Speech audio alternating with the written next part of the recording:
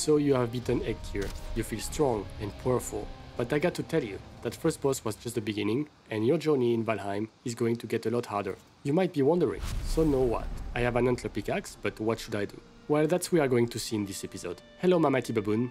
Today, we are going to go deep into the Black Forest. We are going to review together its danger, how to harvest resources from it, including copper and tin, and what to do and build with these resources. Let's get started.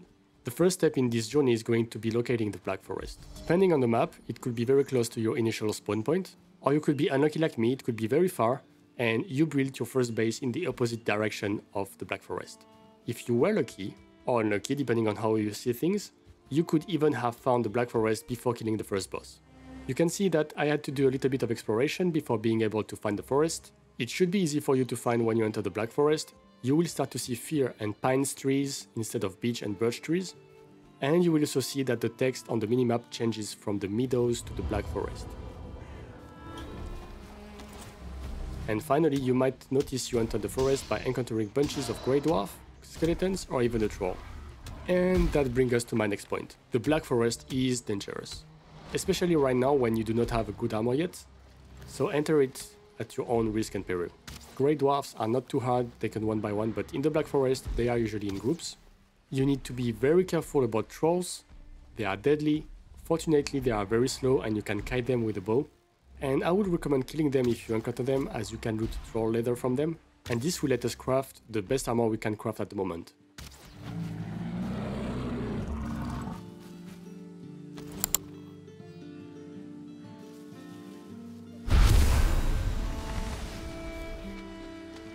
As mentioned, the last kind that we will encounter in the Black Forest are skeletons. Like the Grey Dwarf, they are not too hard to kill one by one, but they will usually be in groups. When there are skeletons, it usually means there is a dungeon in the area, and we are going to cover that later in the video, because you do not want to do like me and enter a dungeon without preparation like a naked baboon and die. The first thing we will want to do in the Black Forest is to get some core wood. To get core wood, we are going to need to chop down pines. Pines are easily recognizable from fir, as they are much taller and do not have foliage at their base. Once we get enough core wood, we are going to craft a stack breaker, a weapon that will be very useful when we start to explore dungeons.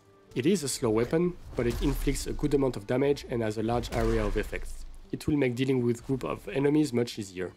Now that we have a stack breaker, we can more confidently explore the Black Forest.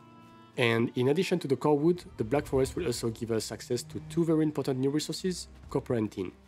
In the forest you will come across this large slab of stones, and on some of them you will see copper deposit. To harvest the copper, we just need to use the antler pickaxe that we crafted after killing Eikhtyr.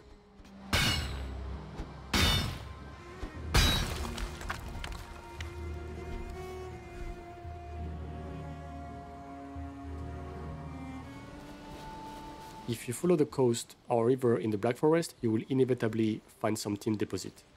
As for the copper deposit, just use the antler pickaxe to harvest the deposit. From these deposits we get copper and tin ore, but ore cannot be used directly. It needs to be smelted before it can be used for anything. To smelt these ores, we are going to need, wait for it, a smelter. Woohoo! Who would have guessed?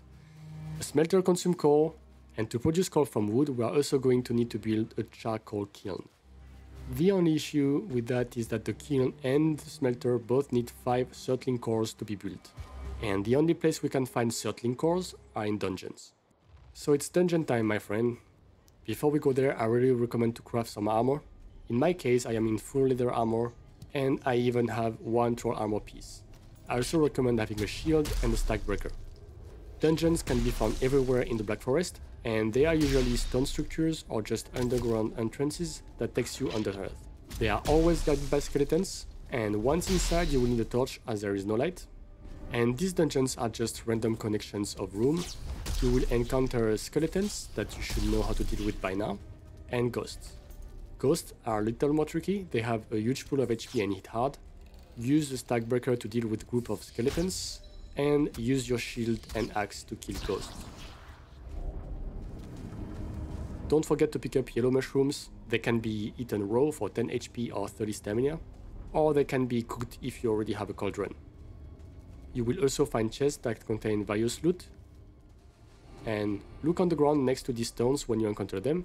You will often find amber and amber pearls on the ground. And most important, you will find smelting cores. Dungeons can just have from just 1 or 2 to a dozen of them, so to have enough of them you will probably need to clear 2 or 3 dungeons. Alright, I now have enough smelting core, so we are back to our home.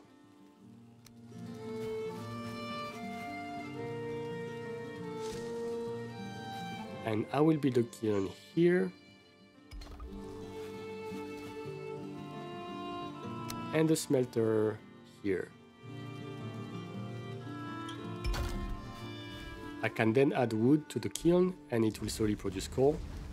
We can then take that coal, go on the right of the smelter and place it inside. And we can place copper or tin ore on the left of the smelter. The smelter is then going to produce ingots. It will take some time to smelt, so if you do not have enough patience, you can simply go to bed and everything is going to be smelted the next day. For me, I will use this time to start building a palisade around the smelter, as I do not want to be bothered by enemies or animals while I am smelting or forging.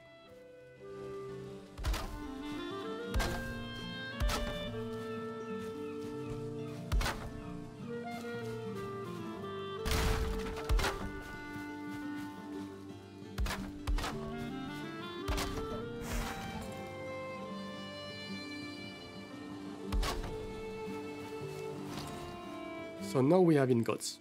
That's nice, but what to do with them? Well, ingots can be used in the forge to produce more advanced items. So let's build that.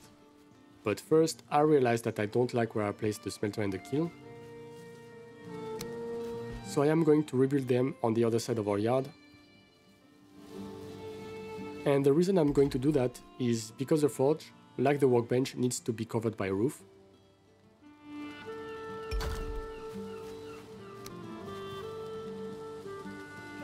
We are going to place it here. And let's use it. And now you are going to say, what? We went through all that just to be able to produce a butcher and a copper knife? Don't worry, my friend, relax. Most of the components craftable at the forge requires bronze. To produce bronze, we will need 1 ingot of tin and 2 ingots of copper. And once we got bronze ingot, it will open a bazillion of new recipes. You will probably be overwhelmed by the number of things we can now craft, and my advice on the first item to craft would be to craft a bronze axe. The reason is twofold. First, you can see that most of the items that we can now build requires fine woods, and to get fine wood, we need to chop down birch trees, and these trees are too hard for the flint axe. The second reason is that the bronze axe is also a good weapon that will be an upgrade to the flint axe in combat.